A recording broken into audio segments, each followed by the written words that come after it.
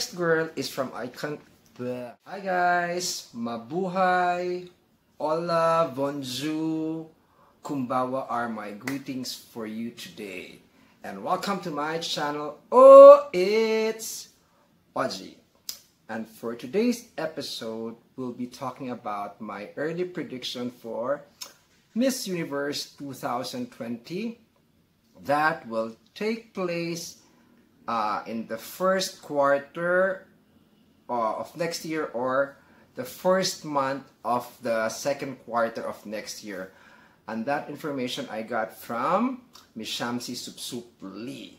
So anyway, before we proceed, again, let me remind you, please don't forget to like, subscribe, share, and press that notification bell so you'll be updated with my vlogs.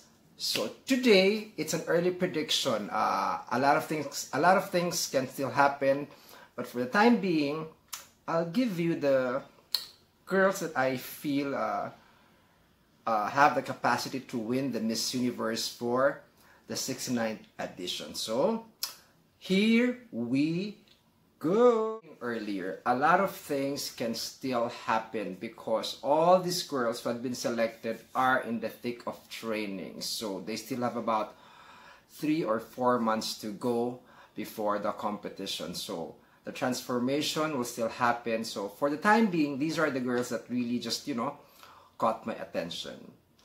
This is not in any particular order. So the first girl that we're going to talk about is Miss South Africa, Shudifhatsu Mosida. Please forgive me for the pronunciation because I'm not so sure on how they pronounce their name, but I'm really trying my best, okay? This girl has everything to make it, and South Africa has a very, very good chance for a back-to-back victory. Just by looking at her picture, 24 years old, model, and a mental health awareness advocate.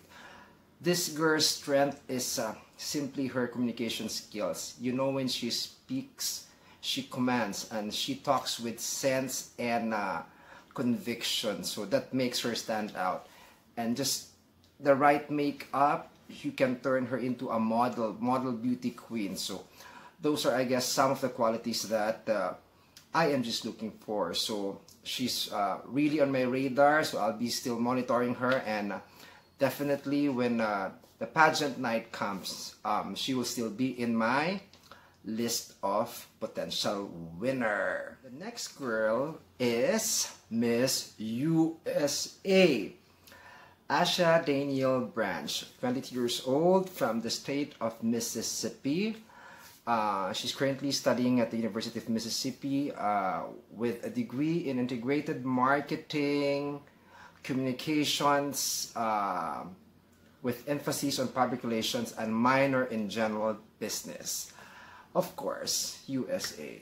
Who can dispute their delegates? These girls come prepared. They know the pageants so well, aside from the fact that they speak their mind. They have so much knowledge. So comm skills, again, is the advantage of these girls. But it really lies on the sincerity of a girl and her knowledge about, or rather being authentic to what she's saying. And I felt that during her Q&A and interview, she has those qualities, aside from the fact that she's beautiful. So Asha has a very good chance again of bringing back the Miss Universe title to the USA, since they won. I think the last time they won was in 2012, courtesy of Miss Olivia Culpo. It's a face na ang ganda, hindi mo rin pagsasawaan with the right makeup and right styling. It's just what it takes to become the next Miss Universe fam, the US. Next girl is from a country where I visited several times, and I intend to go back to that country again because they're so full of culture and history, and my business is there once in a while. And she's none other than Namaste from Miss India, Adeline Castellano, 22 years old, with a degree in business administration.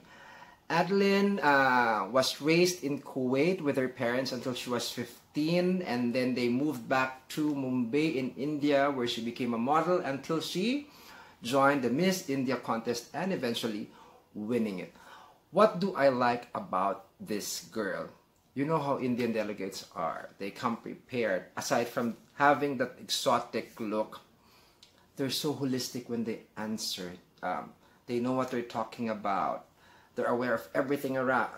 They're aware of everything that's going around. You ask them questions, they can answer it, and they draw you. You get she or their delegate gets they get your attention, and that's something that she has. Aside from the fact that her face also changes, she can be sexy, she can be exotic, and she can be, of course, beautiful. So aside from the fact that she speaks so well, India again with the proper training and her team, the Miss India organization, with the time given to them, because they had the crowning of Miss India earlier, so they had so much time to prepare. And I hope by the time that their delegate competes in Miss Universe, she is ready to bring back the crown to India. Next girl on my list is from South America, Miss Brazil, and her name is Julia Gama. Julia is 27 years old, a model and a pageant veteran, having competed and represented Brazil already way back in 2014 in Miss World, where she placed as one of the top 11. Now, what do I like about Julia is that her classic face. Slowly, they're really transforming her into something more beautiful. And I know Brazil also wants to have their third Miss Universe. The last time they won was way back in the 60s. So since 2011, they've been placing in the semis. So you can just see and feel their hunger for the crown. And I guess having Julia around and her team, the Miss Universe crown for 2020 can also go back to Brazil. Next girl is definitely not the least, our very own mabuhay, basta Ilongga guapa, Rabia Mateo, Miss Philippines. Rabia is 24 years old. She has a degree in physical therapy and graduated cum laude from the Iloilo Doctors College. Now, my take on Rabia. By the way, she's half Indian. There's no question about it. She's beautiful. But my main concern is, one, is her height. She's short. And I don't want her to be drowning competing with all those tall women in Miss Universe. And I hope her team can figure out something to make her look tall. I think pwede naman yun with heels. At the same time, they really have to assess her look, because lately the pictures that have been coming out, it's not consistent. May mga pictures na sobrang ganda siya, may mga pictures na wala naman dating. So they really have to figure out her styling. Aside from that, her comm skills, she speaks well, but I need more conviction.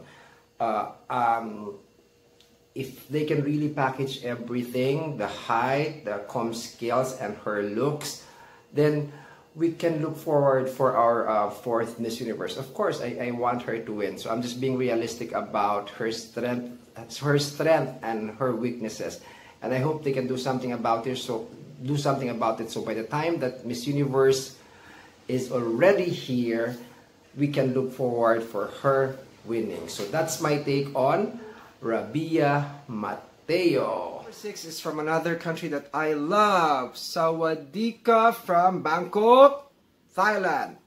Miss Amanda Obdam, 27 years old.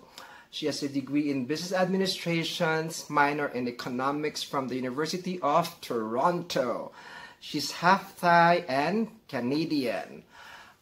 She's not also new to pageantry. Way back in 2016, she won the Miss Grand Phuket. At the same time, she also won the Miss Tourism Metropolitan International. So she has several pageant experiences. Now, if we're going to talk about winner, as of this time, I would really place my bet on Amanda. Except that she has to work on her communication skills. Yes, she speaks English well, but it lacks a bit of substance. And I guess by now they've seen that. So if they work on that, plus the way they are really transforming her, because I know Thailand is wanting back their third Miss Universe. So if they work that way, collaborate well with how she looks, her comm skills, and aside from beauty and comm skills, I guess the way she would relate to people, that's so important, the way she would deal with people, her packaging in general, then Thailand can win their third Miss Universe. So as of this time, I would really place my bet on Amanda. So guys, that's it for today. That choice and predictions can still change. As I said, it's still a long way, so we'll wait from now until the coronation and the prelims and everything before I give my final hot picks for Miss Universe 2020. Again, thanks for watching, and don't forget to like and subscribe. This has been again Oji Lukman from It's Oji. Bye everyone. See you in my next vlog.